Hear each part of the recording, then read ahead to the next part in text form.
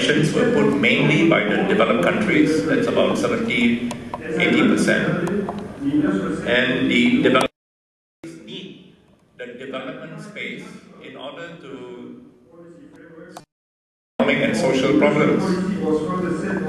So the solution seems to be quite simple from an equity point of view. Can those that have already over-polluted and are already rich and can actually cut down, reduce their emissions very drastically? It's like if one has overeaten and you're really very plump, then it's very good for you to slim down even for your own health. And the fellow who is malnourished and starving to death should be given the space to expand so that he reaches the optimum, but should not go beyond the optimum. And the person who is slimming down is also good not only for the world but for his own health.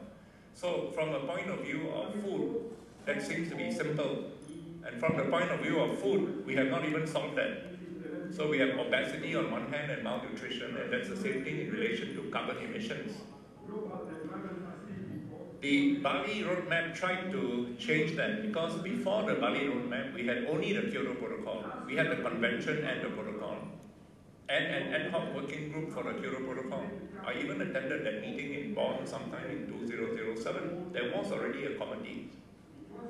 Then came along a dialogue where they said there wouldn't be negotiations, a dialogue on long-term cooperation that was converted into a negotiation start in Bali with the formation of the LCA.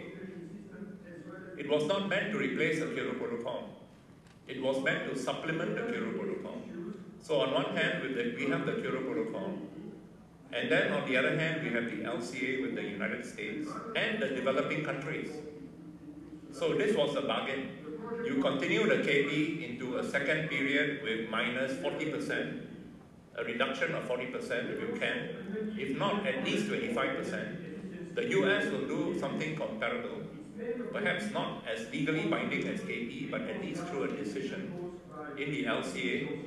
And developing countries will do more than what the convention asked them to do. At that time, it was only MRV. Okay? Now, if we had stuck to this bargain, then by the end of 2009, we would have concluded KP2, the developing countries would have geared up to do much more, and the United States would do what it can. We may even forgive it if it cannot do what it should, because we know the US is a special case. And this today would be the second, would have seen the second year of implementation of the Bali roadmap. But today we are still quarreling. And the shocking thing is that the anchor of that three-piece architecture, the Kyoto Protocol, is in danger. We know that this is the last chance to save it. The top-down approach of Kyoto is gone. We now have a pledge and review system. It may even be voluntary rather than legally binding. And the burden seems to be pushed onto the developing countries because besides MRV, we now have ICA, whether you're funded or not, and the two will be anchored on pledges of developing countries.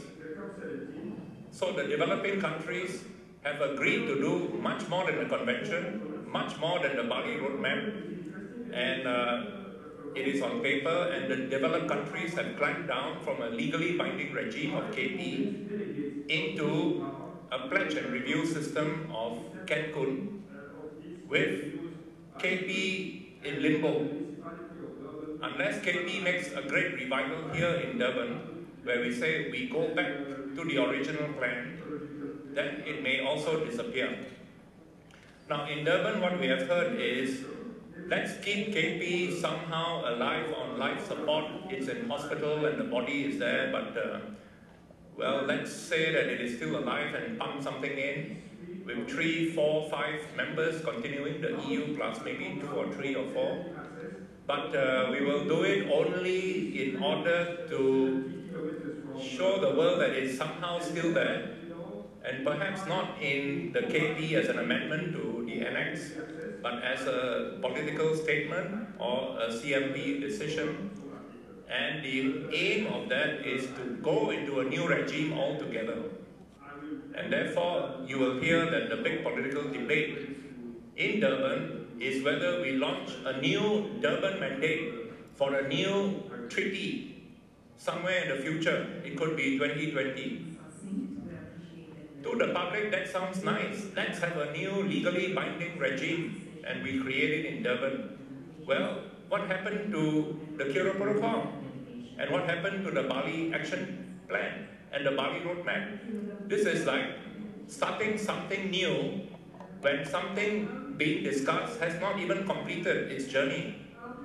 Could it be that we have decided to ditch the Bali round into something of the future that we don't know what is going to be?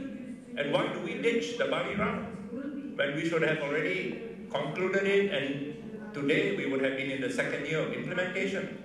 Are we ditching Bali, which includes the KP, for something better? Then I am all for it. We will all be for it. Or are we ditching it because we want to hide from the world that we have failed? That we have failed because we can't carry on KP, which is legally binding. We can't do a top-down science base, which is 25 to 40%. We are facing the reality of a pledge and review in which Annex 1 only does, if we are lucky, 15%, if we are unlucky, 6%, and if we are very unlucky, 0 or minus 6%, meaning they will increase the emissions by 6%. This is because of the famous loopholes that will go on top of the low end of the pledges. You have high-end pledges with no loopholes. You have high-end pledges without loopholes. You have low-end pledges without loopholes, and you have low-end pledges with loopholes. These are the four scenarios of Annex 1. So low-end pledges with loopholes will give you 0 or even a plus 6%. So many of the papers on the table will give you all the statistics. I think we are seeing here a great escape of the rich countries. It's a great escape from KP. It's a great escape from top-down science. It's each country for itself according to national circumstances, and we are very sorry. Climate is no longer anything very important. The recession is important. Competitiveness is important. The world has changed. We now have China and India breathing down our necks and maybe taking over our economies and the world. So we cannot be talking about equity for developing countries. This is a kind of psyche change among the elites in the developed countries. So we face a dire situation, and it's a confusing message because it sounds very nice to ourselves and to the public to say, we are launching a new mandate in order to have a new international treaty that is legally binding. Well, if we legally bind something that is not legally binding, that is a pledge and review system, then we are legally legitimizing something which is a climb down from what we now have. Of course, we can fool the world because the world doesn't know all these things. I told you the four scenarios, high end, low end, with, without loopholes. Nobody knows what this is all about. Similarly, you can bluff the world that we have now a new treaty, but that treaty is legitimizing a pledge and review, which I don't even mind if the pledge and review has high ambitions. It has horribly low ambitions. Some countries in that pledge and review are pledging to increase their emissions compared to 1990. So this is the situation we now face. I don't think that we should launch a new mandate now when we have not completed Bali, and if that new mandate is another great escape. Number 2, we are escaping from Kyoto, and now we are escaping from Bali into some new world of 2020, which is very far away, when we should be completing Kyoto 1, launching Kyoto 2, and having comparable effort to those who don't join Kyoto 2. So this is something I think we need to really think about and discuss. Now, where developing countries are concerned, the developing countries, the big guys especially who have made their pledges, have actually pledged in terms of avoided emissions, more significantly than Annex 1. And there's a paper which is very famous of the Stockholm Environment Institute quite recently that gives you the statistics of that. That doesn't mean that developing countries as a whole are doing enough. Nobody is doing enough. And every developing country should try to do more. But they face immense challenges because of this very limited carbon space that is left. Recently, we managed to get some statistics on global peaking. We all want global peaking. In fact, the global emissions should have peaked, not in 2015, but in 2005 or even in 1990. So the sooner the better. But what are the implications of global peaking for developing countries if we have global peaking by 2015 and Annex 1 keeps to its pledges, even the low end of the pledges, for example, without the loopholes? It would mean that the developing countries themselves would also have to peak, maybe not in 2015, but in 2017 or 2018.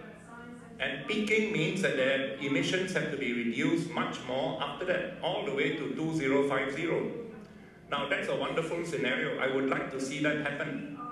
But can we solve the riddle of how to reduce your emissions, especially when you are poor, if your emissions are at 1 or 2 tons per capita, or 0.1 ton per capita, which is the case of some LDCs, can they reduce their emissions further than that, and at the same time hope to have social and economic development?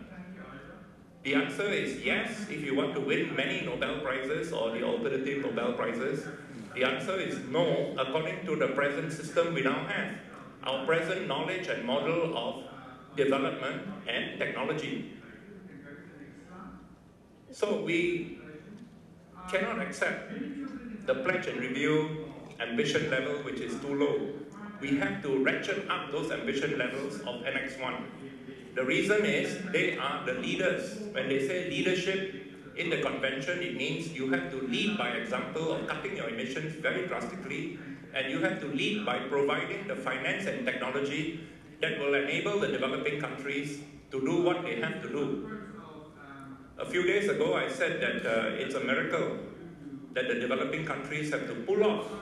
Actually, it's not a miracle, it's an impossibility.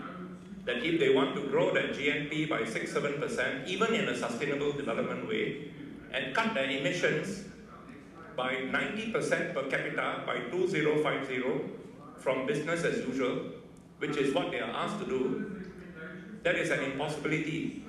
How do we convert what is impossible into a miracle? Because a miracle is more believable than the impossible. And how do you convert the miracle into a reality?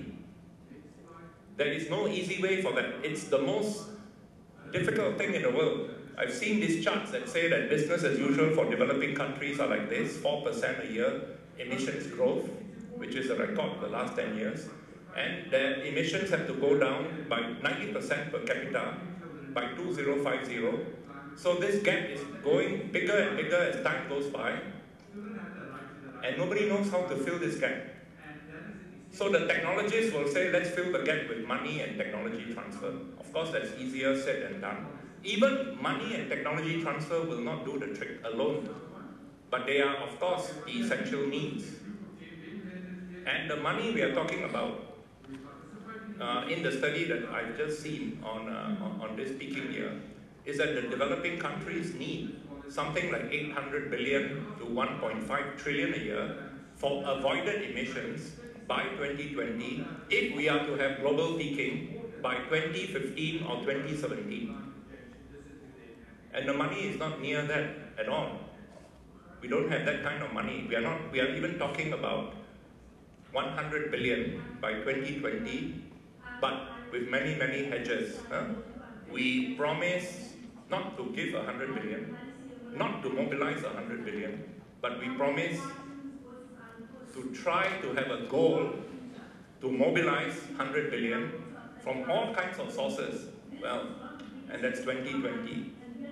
So we need to have progress in finance. The Green Climate Fund, if it is established, of course, ideally with democratic governance, mainly with public financing or the financial transaction tax, sufficient and that will really drive climate change actions in developing countries. If we can get that, that would be one major step forward. We thought we got that in Cancun. This will be a major fight here because, as my colleagues will say, that there are problems with the substance of the design, and there are problems with the process as to whether we will get it. For technology transfer, how can we change the minds of people to understand that technology transfer is not the importation and purchase of capital equipment? Technology transfer is much more than that. It is the ability to use that machine, the ability to adapt the machine to local conditions, the ability to make the machine yourself, even if someone had originated it, and the ability to design your own new machines. That is the value.